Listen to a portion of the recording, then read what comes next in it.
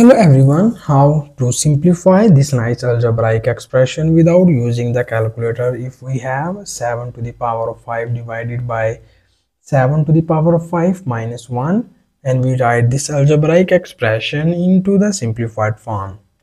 So I hope so you like this method, but if you have any other method in your mind, so please don't hesitate to write this method into the comment section. And now we move toward the solution of this problem. So here you see that this is 7 to the power of 5, and now here first we need to find the value of 7 to the power of 5. So that here first we will just take 7 to the power of 5, and further in the next step you know about that the meaning of 7 to the power of 5 is that we multiply 7 with 5 times. You remember one thing is that in this question, calculator is not allowed in this problem. This means that we need to show all of the working on this paper. So that's why we do these type of steps. Because of calculator is not allowed, so that we we first convert this expression into the lowest form, and then we do the multiplication or any other steps. Okay, I hope so you like this method. And now you see here, this is 7 times 7, and we know about that 7 times 7 becomes 49.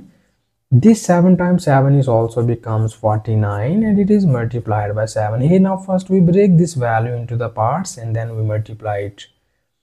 So here in further multiplication of these two bigger numbers, here we break this 49 as this is 49 is multiplied by, we break this 49 as into the form of tens and ones, and it will becomes here 40 plus 9, and it is multiplied by 7. And further in the next step we need to multiply this 49 on both of these two values, and it will be written as 49 is multiplied by 40 plus 49 is multiplied by 9, and it is multiplied by 7.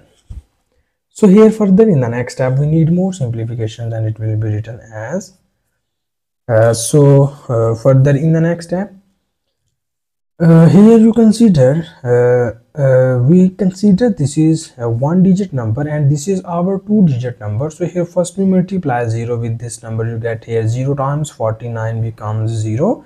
And now we multiply 4 with this number, and it will be written as 4 9 are 36. We write 6 and carry 3. 4 4 are 16. 16 plus 3 becomes here 19. We get 1960. Plus in the same pattern we multiply 9 with this 49, and you get here 9 9s are 81. We write 1 and carry 8. 9 4s are 36. 36 plus 8 becomes here 44. And its resulting answer is multiplied by the 7. And further in the next step we need to sum up both of these two values, and its resulting answer is multiplied by the 7. And we get here 0 plus 1 becomes 1. 6 plus 4 becomes 10. We write 0 and carry 1. So this 9 plus 4 becomes here 13. 13 plus 1 becomes 14. We write 4 and carry 1. So this is 1 plus 1 becomes 2. And it is multiplied by this 7. And now here further in the next step we need to multiply this value with 7, and it will be written as 7 times 1 becomes 7. 7 zeros are 0. 7 4s are 28. We write 8 and carry 2. 7 2s are 14. 14 plus 2 becomes here 16. So we get here 16,807. This is the value of 7 to the power of 5. And now here we will move backward, and we substitute this value of 7 to the power of 5 on numerator as well as denominator of the given question. So here we need to copy down given question statement, and you know about that.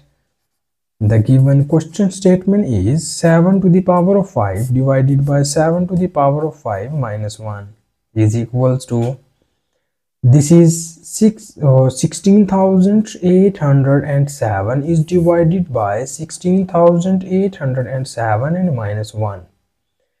And further in the next step, when we subtract these two values, it will be written as 16,807 is divided by 16,807 minus 1 becomes 16,806. So here we need to break numerator term as this is 16,807. We write it as 16,806 plus 1 is divided by 16,806.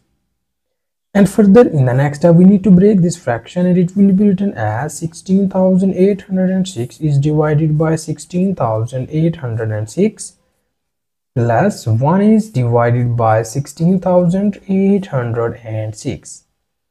And now you see here this value is cancelled out by this value and we will get here 1 plus 1 is divided by 16,806.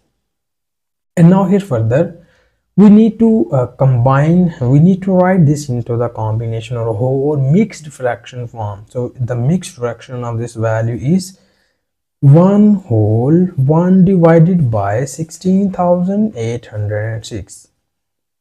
So this is our final answer of this question. And thank you so much for watching this video. Please subscribe to my channel for more exciting videos.